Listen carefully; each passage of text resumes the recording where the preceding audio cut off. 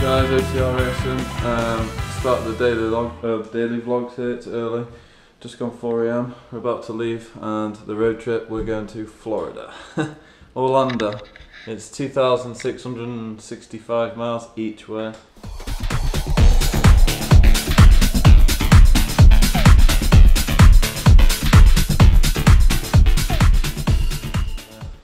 We just loaded the car up, and we're about to leave. About to wake the whole of the street up as well. Oh, we'll see you down the road. Let's do this. Well, we're in the car, we're just leaving now. It's just gone 4:30 in the morning. A little bit behind schedule, but we'll make it up. It's a pretty full car, got Max in the back. Don't worry, he's comfortable. So off we go. Let's hit it. We have just got out of the town. We're cruising at 110 clicks an hour, or just under 70. Maybe 68 miles an hour. That's what I'm talking about. We're sitting about 1750 revs in a V8 fuel economy. Currently 8.8 litres to 100 kilometres, which is, I don't know, probably 30 miles per gallon. It's really cool. Got the trip timer, got GPS there, my own one. You can hear the car rumbling away. It's nothing too intrusive though. We got a lot of these long straight roads to go. We're about 5-10 minutes from the border, and we got a beautiful sunrise just starting to come up now. Getting the miles done already. 100 kilometres in.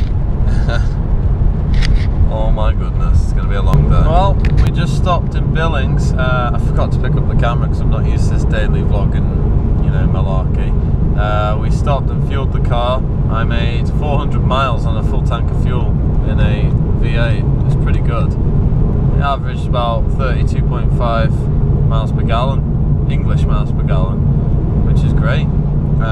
Yeah, and it cost $35 US to fill it, right full, which is 42 Canadian. With premium, that's amazing. So right now we're on Interstate 90. We're doing 130 kilometers an hour, 80 mile an hour, cruising. In a minute we're about to turn off and start heading southeast towards Wyoming, and then down into South Dakota. It's going to be a long day, guys. We've done nearly 450 miles today so far. We've got about another 600 to do. It's crazy. Another 600 to do. I'm aiming for Sioux Falls, South Dakota. It's right on the east borderline of South Dakota, like as far east as you can go. And then you've got Iowa and all the other Midwestern states. So we'll catch you in a bit when we hit Wyoming. A little update for you. We are just coming to the end of Montana after 630 miles since we left the house.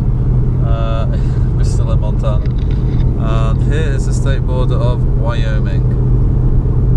Proper cowboy country. There's the sign. How about that? Wyoming. Yeah, there ain't a lot around here. Pretty much more of the same. Yeah, that V8 rumble. We're not actually in here for very long. We're just cutting through the very northeast corner. Literally, probably about 5-10 minutes of it. And then we'll be into South Dakota. Getting a bit tired now, I have to admit. We've been going for about 11.5 hours, not solid. According to my timer, it's taken me 10 hours 23 to do 631 miles. That also does count for idling. So we did leave the car running for a little bit for Max for about probably 15-20 minutes. So we're on about 10 hours driving. Getting tired. Big wide open spaces around here. Car's running good. We've done about 230 miles on half a tank, so that's pretty good. Just thought this was a point of interest. This is, in my opinion, where the US military keep nukes. It's one of their storage silos, I think. It looks very suspicious.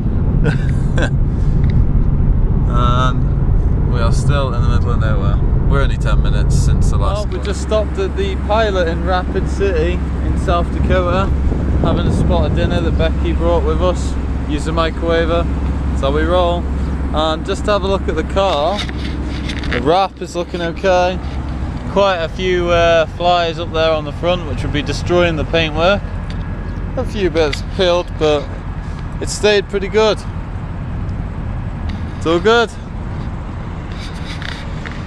So we're gonna have this right now and then carry on for about another 400 miles. So it's still pretty hardcore traveling.